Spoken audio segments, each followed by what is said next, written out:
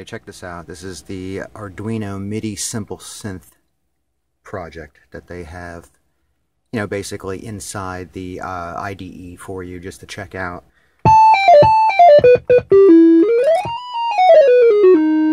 So basically all you need is a MIDI input and, you know, a cable to go to whatever amplifier you have. It's very simple to do. You could change the pitch. Right now it's just a square wave, but you can do whatever you want. Seems to have some problems at the lower notes. Tracking it, but it works.